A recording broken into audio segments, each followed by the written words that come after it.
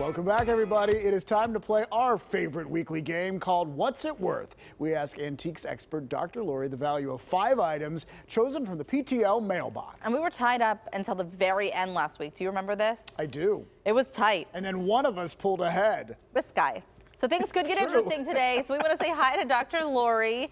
And you know, yes, one of us did. You know who. You know who. Tell us You know how competitive we are too, Dr. Lori. You have Christmas cards on your table. From the White House Christmas cards, right? So from a couple of different administrations, the Bush administration, President Obama, the Clintons, President Trump, Jimmy Carter. How did you get all these?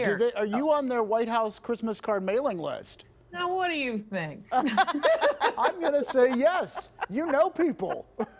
Oh, Dr. Lori, that's great. Hey, let's get to our first item, and it is... They're fun to see. It's from Randy, and we have a sculpture.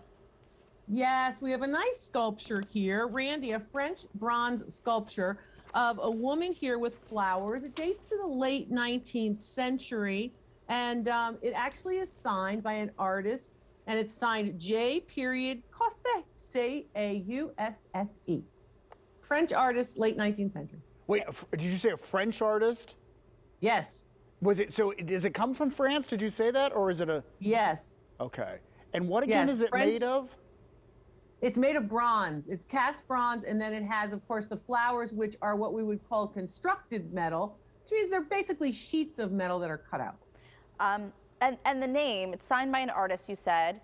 Yes. I don't know much about French artists, but can you tell me if this somebody who is well known, French artiste? I would put him like if you had tiers of the artist, you know, like think of French artists like Monet would be the top tier.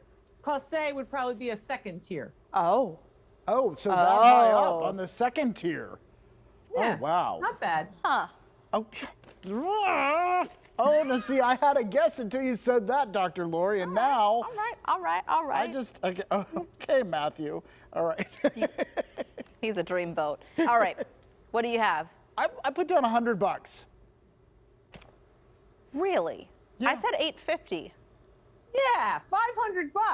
Oh. Okay, yeah, See, I thought that she was being sneaky in the end there. We're not talking about D-list celebrities here. He's had some big roles. French artist. All right. I know. Okay. I should have gone way higher. I don't know. I just thought I was getting like smoked out or something. I really liked Heather's. Really? That I liked. Come on here. We're all natural here. Come on, David. All right. Next up is a decanter from Bob. So tell us about this. This is a cranberry glass cut to clear decanter with its original stopper. It happens to be Canadian. It's late 19th, early 20th century. Okay. That means the whole thing is usually cranberry glass or all red, and then they cut away that coloration so they can show you the clear. That's why it's called cranberry glass cut to clear. It's a style of the glass making process. Is it significant at all that it's Canadian? Yeah, for the Canadians, it's significant. Okay, yeah, but not so much as value-wise. I mean, for our purposes, it's not like... Value-wise, the American ones and, of course, the European ones and the Canadian ones do not impact value one way or another. It will depend on who the manufacturer is. In this particular case, we have no information about manufacturer. We only have the information that it's Canadian, and it does date to the early 20th century. It does have the original stopper. That impacts value. And cranberry glass is highly collectible, as well as cranberry glass cut to clear is highly collectible. Okay. All right, okay. I got it. What do you got?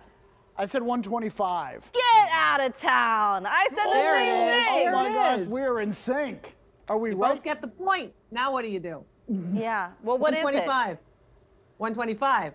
What? We both guessed it on the nose. 125, so you both got it right. How Has this ever that? happened that we both, I mean, we've gotten it right occasionally, but both of us getting it right?